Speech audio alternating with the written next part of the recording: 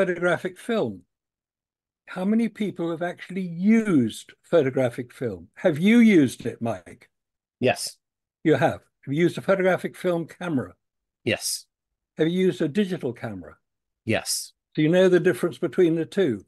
Of course I do. Oh, exactly. I would expect everybody to know the difference between a film camera and a digital camera. The film is affected by the vacuum of space, as we've established. We've used vacuum chambers. We've had it confirmed by universities in Greece, University of Patras, that photographic film is seriously affected by vacuum. Now, what film did you test?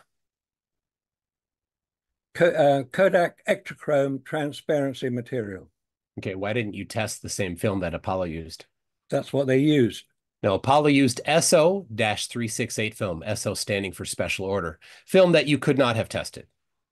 So you did not test the same film that they used. How do you know we didn't? How do you know we didn't?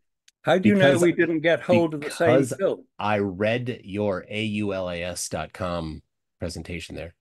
It's a different film.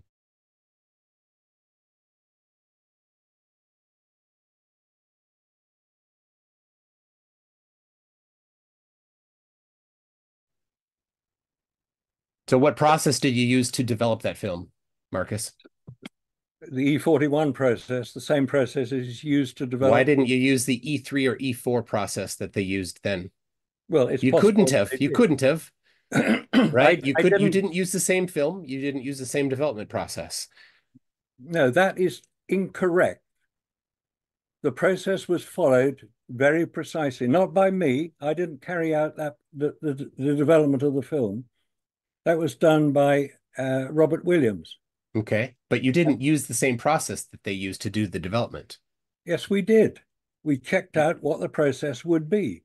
What process did you use then? Where's the documentation for that? How different would the process be between what the film was developed on Apollo and what is used today? It was very difficult to get hold of I'm not saying that it's even possible to test. I'm just saying you didn't do the same thing.